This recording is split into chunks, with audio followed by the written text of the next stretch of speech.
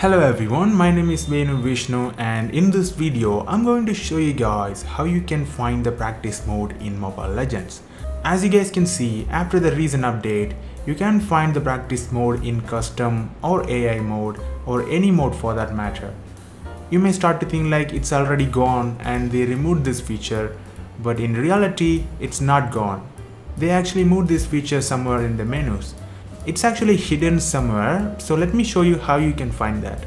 All you have to do is click the preparation and click the tutorials, and you can find this training camp option from there.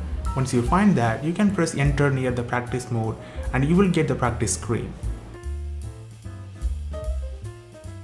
The practice mode is actually important for a lot of people, not just one or two. It actually helps us to train with a lot of heroes very easily. And it's also a very important feature for YouTubers, those who actually review the heroes of the Mobile Legends.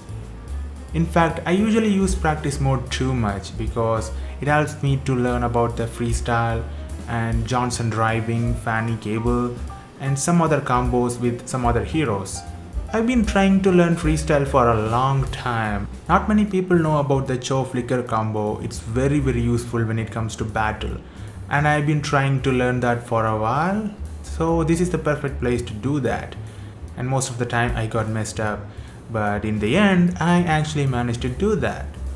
I hope this helps you guys. Feel free to like this video and share your thoughts in the comments below, and I'll see you guys in the next video, and bye.